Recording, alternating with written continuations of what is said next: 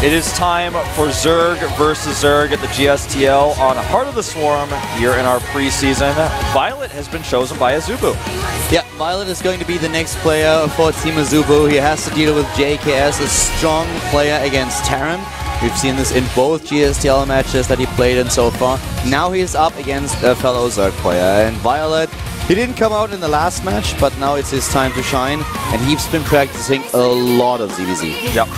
ZVZ and Heart of the Swarm are mostly dominated by Mutalisks at this moment in time because of their new acceleration and the regeneration. They are basically impossible to kill. It feels like Blizzard buffed the Spore Crawler to help out the mirror matchup. It always comes down a little bit to the timings that you choose. If you are a player who really wants to rush for the Mutalisks, there are of course a lot of Roach timings that you can use to punish your opponent. And well, Violet, she's definitely a very experienced player. Usually starting things off with either a 15 hatch or going into a bit of an earlier pull play. This is the guy that lost his first game. One of the main reasons was that those destructible rocks took down 4 of his Widow Mines. Yeah, that was kind of an unfortunate circumstance that happened to him there. I mean, it was kind of unlucky. It was a little bit weird, but that's just what happened. The Widow Mines got crushed by those rocks. Dustin Browder, 1. Supernova, 0. Yeah. Dustin Browder is definitely like a hung one.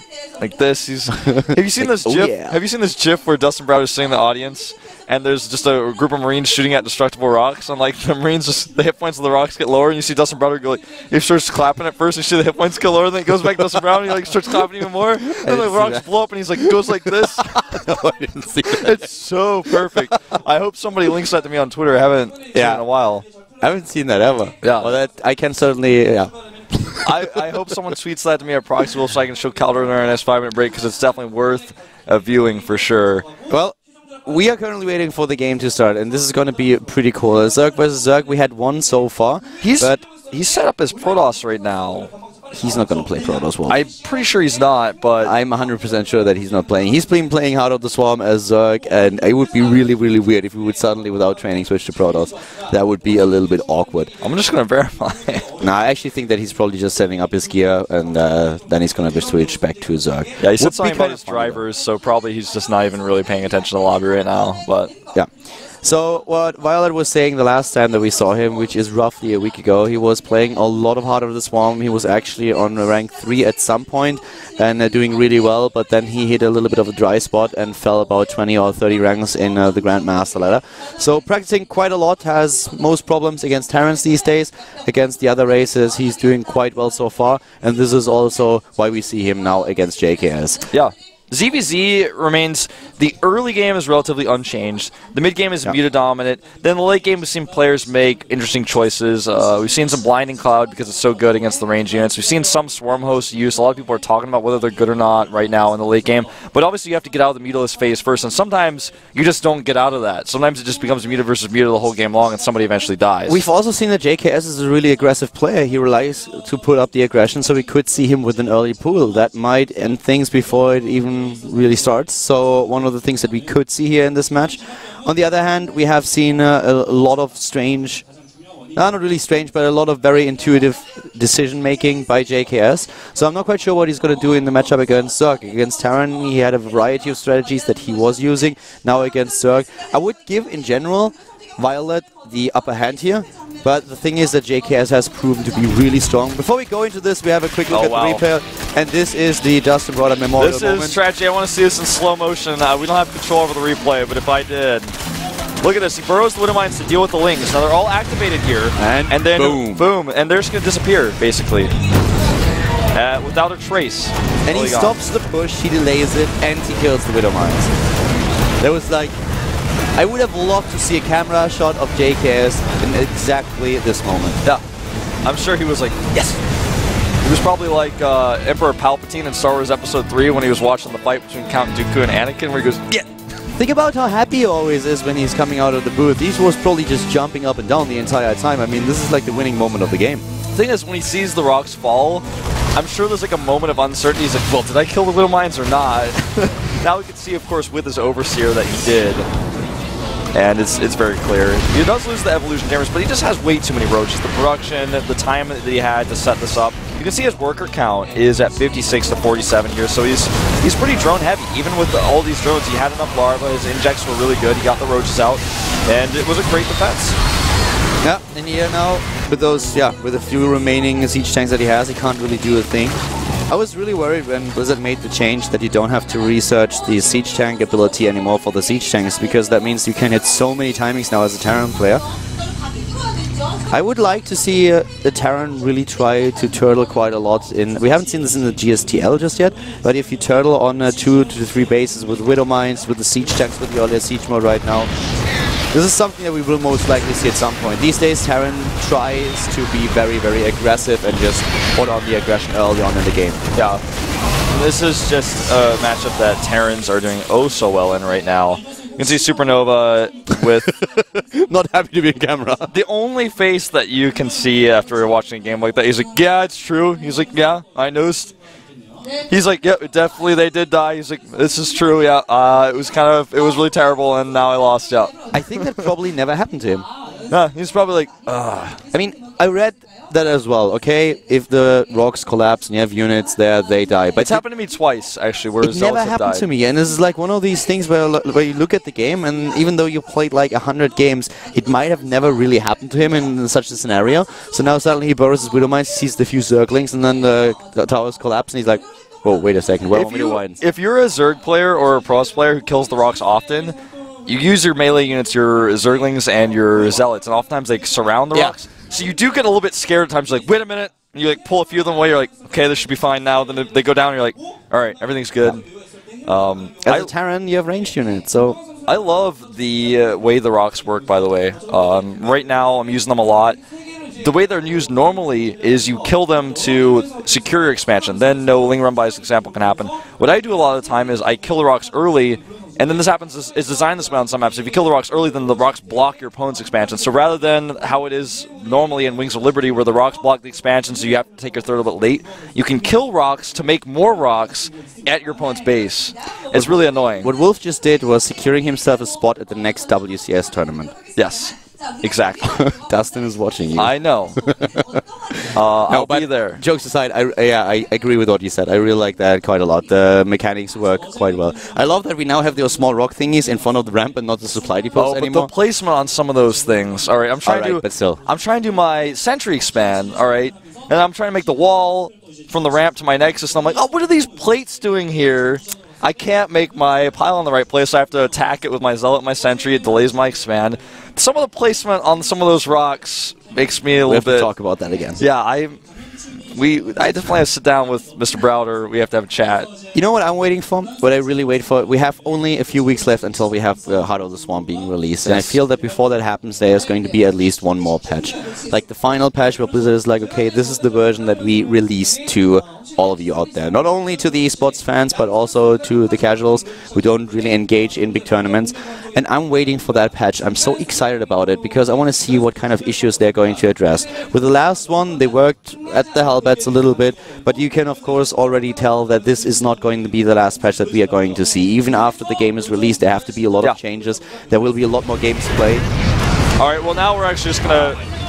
I don't know, now we're like doing something really like masochistic here, I don't know, like... Supernova is looking at it, he's like, I know guys, I got the hint. The producer tells me in my headset, he's like, now we're putting other units in there. I'm like, well that's really terrible, I'm sad to hear that. You notice that in that case, the units actually naturally moved aside. Yeah. Obviously a burrowed unit that can't move while burrowed is not going to be able to escape. Okay, now we're watching rocks being killed. You know, these are ice rocks. I wonder if they melt if you attack the Hellions for too long. I don't think you can melt them. Well, I guess they're not really ice. They're really technically rock with ice on them. But coming back to the point, do you think there's going to be a last patch before the game is being released? I feel like the last patch has a certain tone of finality to it. Even though, like you said, after the game is released, there will be balance patches. But it's like, this is what Blizzard decided they're going to ship. This is what they say is as balanced as they think they can get it right at that moment. Exactly. And they're going to ship that game out, and it's going to be the final version. Yep. I'm going to be really excited to see that. I want to see what exactly patch. are the issues that they are going to address. What's the new things that they think in the matchups that we have right now is a bit of a problem. I think we may see for the first time damage change, for example, on a unit, something bigger. That's like, well, I think the Hellbite's damage should be 2 less, and then they might do something like that.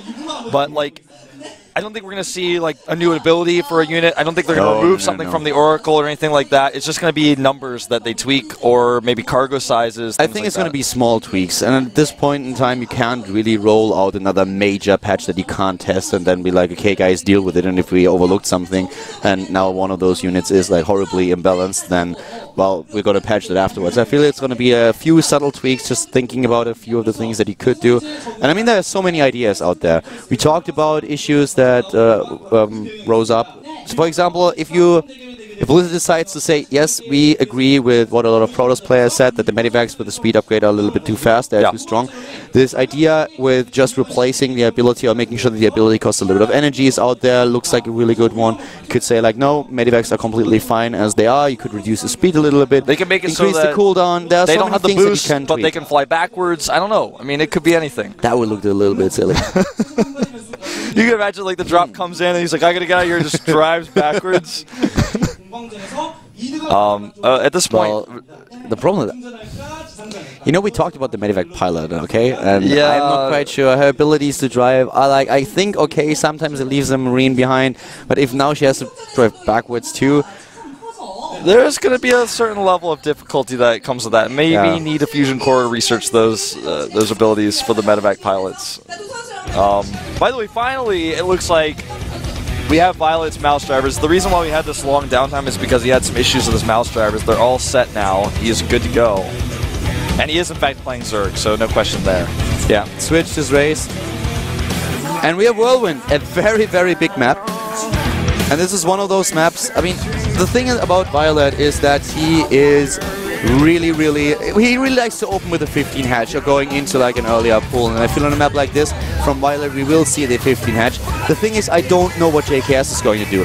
He has been proven to be a little bit cheeky, and he might do this in a ZVZ as well as in a Zerg versus Terran. But we are going to find out in just a few seconds. We are jumping into game number 2 here at the GSTL Pre-Season match between AZUBU and FXO. We have Violet up against the JKS. Get ready, ladies and gentlemen. The GSTL Pre-Season Color War.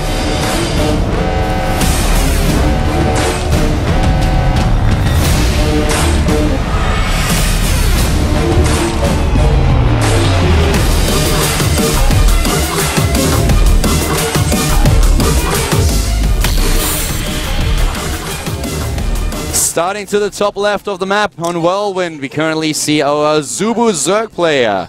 Yes. AZUBU Violet. AZUBU Violet. Violet is Heart of the Swarm debut. He's up against the other Zerg on the other side of the map. The Zerg player in blue, known as FXO JKS. Recently partnered up with some rock towers to hold a push. AZUBU fighting Make-A-Wish Foundation, I think is what that said. If it's not, the Make-A-Wish Foundation is a good foundation. Just want to put that out there. They're a little bit overworked, but yeah. As long as I heard there was a problem there once where somebody wished for 1,000,000 wishes and they didn't know what to do. They were trying to get a legal team in there, but the legal team was also wished away. But that became a problem. Actually, this is like the smartest thing ever. Think about it. People always think, okay, if there is like a fairy and you get like 3 wishes, what do you wish for? And I was always so surprised that the first thing that people wished for was not 1,000,000 wishes or like unlimited wishes. I was about to say, well, the other thing is, when people are like, I wish for 1,000,000 wishes, I'm like, listen, why wouldn't you, if you're going to go for that many wishes, you might as well say unlimited. What if one day you run out? What if you use all of your 1,000,000 wishes? Yeah. Then you're screwed. What are you going to do then? With your last 2 wishes, like, oh, wow, I'm only down to 2. I guess I could wish for another 1,000,000. I'm like, listen, just wish for unlimited. That's the best choice. The thing is, are there wishing rules? Does that exist? Does the fairy suddenly tell you, wait, notice, like, you can't do that? And you're like, well, what can I wish for? And then suddenly she gets this sheet out with rules. Well, that's what Robin Williams told me in Aladdin, man. He pulled out this piece of paper and he was like, well, you can't wish for a million more wishes. You can't kill anybody. You can't make anybody fall in love. I'm like, all right, Robin Williams, why are you talking like that? We have gas for both players pretty early at following the hatch first. Exactly, the hatch first play is pretty common here, especially Violet loves to go for a 15 hatch, even on smaller maps. And the same is also true for JKS. This is a big map, Whirlwind, you have to scout quite a lot, you don't know if you will find your opponent in the first position, you don't know exactly what he's doing. You can always gamble with the build orders, but this is the safer way to do it on such a big map. Gas has been taken by both players, and speed timings are very much the same. Yeah, they're 100% identical in fact. The only variation on the production tab is that Violet gets an extra drone instead of the 2 lings that we see JKS making. So he's going to be, at the very slightest, a little bit safer with those 2 lings. He's going to be able to send them across the map to try to get some scouting information. He already knows a lot, though, with his Overlord they send out. And there's the Baneling Nest going down safely as well. With ramps as big as this, you usually have to get the Baneling Nest here. You can try to skip the Baneling Nest and go straight into roaches. This is something that we don't see that often, but it happens. You have to rely on a lot more queens though, and you're usually trying to take care of your expansion by just double queening the ramp into the main base and pulling your drones if necessary. But going into the Baneling Nest is definitely the choice that most players prefer. It's a safer choice here. And you are good set up in the early game, can even go for aggression if you see a greedy build by your opponent. So you can play a very reactionary style. What I noticed, interestingly, from both of these players, and I want to hear your opinion on this, both players made their Baneling Nests in plain sight at the natural. I wonder if that's because he's perhaps thinking that the Banelings of his opponent might get bugged out by that, might accidentally run into it, or maybe even it might buy him some time if the Lings attack his base. Because it seems like otherwise you'd want to hide it. You don't necessarily want your opponent to know that you have a Baneling Nest, even if you're only going to use it defensively. You can wall with it a little bit, and you can already see then if you have those there, then if you can just run circles with your drones around buildings, and if you put several structures next to each other, then that helps you quite a lot. Exactly. It gets extra shots off with the Spine Crawler, with the Queen, and that's what you kind of aim for. You can see, exactly like you said, the Spine Crawler here had a little bit more... with the Baneling Nest next to it, there was less surface area for the Lings to attack. Unfortunately, though, he moved it away from the Baneling Nest now, so that becomes a bit different than I originally intended that to be that statement. The layer is identical timing for both these players. We have 3 gases going down for Violet a little bit faster than his opponent. Yeah, he's taking the gas here, but I think... his opponent already had JKS 2. has it already, exactly. He has a lead in gas at this point, is now taking the remaining 2 gas. That will even out a little bit. Yeah. I really love these new animations in Heart of the Swarm. I think probably this is one of those things you can see there as well, kind of the effects that you can see with the blood. I think that I'll probably be saying this for the next 2 years. It'll be like 2015, I'll be like, I really love the Heart of the Swarm animations because I'll still love them. Oh wow, that Ling gets in and he sees the lair. Will he see any tech? There's no tech to see, not yet. The Spires start at the natural. Yeah. Oh, we're actually in the wrong base. Yeah, now the other player's base. Yes. Both of them, no surprise there, Muta versus Muta. And we talked about this. This is the thing that you kind of have to do. A lot of players are trying to experiment with new builds that you can execute. We talked a bit about Hydra pushes that are really difficult to pull off, because if your opponent has a Baneling Nest on a map like this, he will, then, yeah, Hydras are just endangered. If one of those Banelings gets in, most of the Hydras are dead or damaged, and then the Mutalisk can clean up house. So this is one of the things that is very dangerous in this matchup. You are kind of forced to go into a match with Muta. Yes, and before the third base is secure, there is a moment... Oh! Oh, what? You didn't get him! Oh my god, that Baneling has 1 hit point left, literally. And there were probably about 12 Lings around it that he could have killed if he had had it attack instantly. And then that one was poorly detonated. That was a shame what just happened there. We could have had so many more dead Zerglings. But those Zerglings want to live. They have families. Well, yeah, well, they probably don't, but... This is the story of the kind Baneling who gave his life exploding for no reason.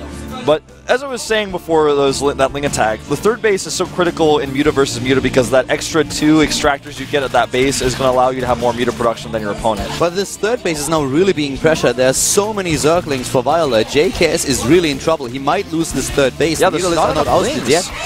And another Baneling he does hit this one, but he tried not to.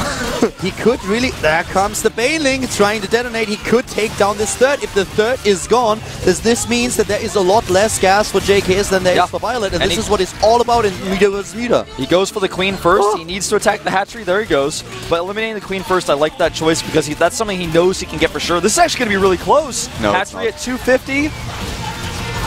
You're actually right. Oh! 45. JKS lost 2 hit points and he loses it. I cannot believe that he did not take them down. He actually turned away with the Mutalisk. I was like, no, that's not going to be really close. He's going to survive with this. You were actually right. I mean, it should not have been close. He should have been able to clear that up with those Mutas coming out. I can't believe this just happened. There's a lot of weird mistakes going on in this game. Uh-oh, the Mutas from the side. Now he's got us around. This is a little bit weird. The Mutas are attacking the Zerglings instead of fighting the other Mutas. Now he brings them in. There are just too many. The Muta count at this point is a little bit better for Violet, and he has more gas than his opponent. Now with the Queen, he is going to take this Muta fight. JKS just lost the entire momentum that he was building up earlier. So this is really horrible. You can see the Mutalisk count with 6 to 11. And Carapace is about to finish for Violet as well. Okay, the Mutalisk versus Muta fight is officially over now. Yeah. JKS can try to fight, but he will lose any fight Mutalisk versus Mutalisk. The only thing he can do is to exactly get the spores, which he's doing now, and I hope somehow there's a micro mistake of his opponent. Maybe he ends up with only 8 of his 12 Mutas fighting in a fight or something like that, because otherwise Violet is just going to dominate the map. And that first fight, like you said, ends the battle. There's no more contest in Muta versus Muta anymore, and it almost guarantees him the win of this entire game. He needs to make sure he controls his Mutas well, but he's picking off Overlords, which is going to even further affect the production. Look at this. He is heavily supply blocked, and it's not even over yet. Yes, +1 armor against 0 upgrades for JKS. +1 attack has been started. Another Queen goes down. He's trying to take down the Spawn Crawler. Then the Mutalisk will go in again. And if this third base is once again being cancelled, then this would probably already end the game. We have a run by to the top, trying to take down as many harvests as possible, maybe even the expansion for Violet, but this is not really going to happen, even though he did damage. Yeah, he can't go back in time, and that's what he wants to do. He wants to stop the gas that was mined earlier. Too bad there's nothing he can do about that. The gas is already mined. The Mutalisk count is 23 to 16 right now. And if you guys haven't watched Muta versus Muta fights, first of all, go watch some Brood War. Second of all, they are pretty one-sided if the Mutalisk count is even slightly in favor of the other person. And let's not only talk about the Mutalisk count itself, the upgrades. +1 is done for Violet. +1 attack is nearly done. He can go in and take down the third base of JKS anytime he wants to. Yeah, and this is what's going to happen. Repeatedly now, Violet is just going to continue to deny his opponent's third. The Spore Crawlers are going to help out, but one of them is already heavily damaged. Ooh, this is not a good situation for those Lings on the ground with those Banelings there. Oh, wow, a few of the Mutas accidentally getting in there, and he loses almost 3. He lost 2. He just has to take down the Banelings, and then the Zerglings can finish off things in the low ground where we have the Mutalisk taking down the rest of the area. Yeah, the Lings go in to clear up the spores, just like in StarCraft 1, and then the rest of the Mutas fight here. It's just so one-sided. This is the butterfly effect here, and JKS knows it. Yep. GG is out of the game. Violet takes a win for Team AZUBU. Well done. The third base that JKS could not defend against the Zerglings because his Mutalisk. Yeah, his Mutalisk just at some point said, you know, no, we're not going to kill those Zerglings, we just don't want to. And that lost him the third base, lost him the advantage. We had no more gas for him at the third, while Violet was just mining too much, getting the upgrades out, and then taking the fights. Yeah, it was... I mean, once that first fight happened, you said it so well. You were like, there is no more contest here, Muta versus Muta. That fight is over. There will never be a time where he has enough Mutas to fight against Violet's Mutas. The only chance that he really had was turtling up, trying to go on through bases, have those Spore Crawlers ready, trying to hold the third and wait for a mistake of his opponent. But this was really... This shifted the entire balance of the game so heavily in Violet's favor. Yeah, exactly. I mean, the thing is, Violet has enough Lings on the ground to deal with those spores. So that means that JKS needs to make Banelings. Every Baneling he makes eventually adds up to, if you make 4, for example, 1 less Muta you have when you're already behind in Mutas. So your opponent, in this case Violet, does not need to make Banelings because he's the attacker with the Lings. Violet with a victory. JKS only 1 win today, but still he was able to take down Supernova. So we will see who's going to be the next player for Team FXO. I'm not quite sure who it's going to be. I would really love to see Gumiho playing. Gumiho would be a good choice. Probably doesn't have as much out of the Swarm experience as other FXO players, so they might get a chance to prove themselves. I would like to see Tyr maybe come out. Talked about, yeah. Tyr is like the one at this point he doesn't have a specific role in this match necessarily, but maybe they didn't expect to play against a tough Zerg player this early, and they're like, all right, Tyr, you can take care of it with the special build order, and then we'll just move into our normal plan. This is a best of 7 for the preseason, so there's a few less options available to them, though. Yeah, I think at the same time, FXO was always a team that tries to also prepare a few snipers. So if you look at the roster of AZUBU, who do you prepare those snipers for? You know, of course, that Genius is most likely coming out. Supernova played the first game, so they had some preparation time. But Violet is a player that they didn't see. You can't prepare too much. But he is actually not lettering with the barcode, so he's playing with a normal Hangul account. This is why when you meet him in ladder, you know what he's doing. You can save replays. That's actually, we'll talk about that in a second. And it is Tyr, in fact, that they choose. Nice. I like this choice a lot. To me, it's the choice that just simply makes the most sense. But going back to what you were saying, that's a choice that Violet makes, which is really interesting, where if you reveal your identity on the ladder, you're basically saying, I am okay with everybody knowing about exactly what I'm practicing all the time, anytime anybody hits me. You know, I feel he probably also has a barcode account. I'm sure he does. I was actually thinking about this quite a lot.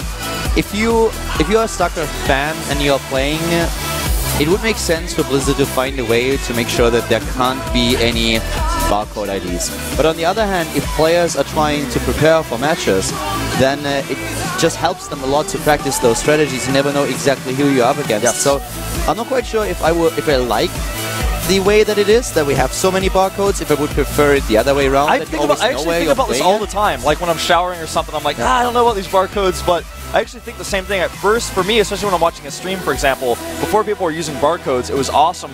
When Huck was one of the first players out here streaming as a foreigner, he would hit an ST on the ladder, and you're like, watch an ST on the ladder, cool. Yeah. Now you're never sure. You have players like Marine King uses another player's ID, uses KT Flash, and eventually everyone finds out it's him, but for a long time nobody knows who that really is, so that's another thing you can do as well without using a barcode. Also this guessing game, when you are like, hey, there's this guy on ladder, and this is his ID, and he has such a sick win ratio right now, does anyone know who that is? Yeah. And people are starting really to fun. analyze replays, and it's pretty cool, so I miss those times a little bit. For pros, it's of course better if they can just experiment without revealing who they are, but I'm not quite sure. Actually, I don't know. I'm a little bit torn in this issue. It's always important to have, I feel, if you're a pro gamer, at least multiple high MMR ladder accounts. Yeah. It's just valuable. It's useful. What we're going to see now is the Protoss versus Zerg. The two players are on screen. We have Tyr versus Violet. We're jumping into the game in just a few seconds here to Kill on Flats. This is the GSTL Pre-Season tournament with Color and Wolf, AZUBU versus FXO.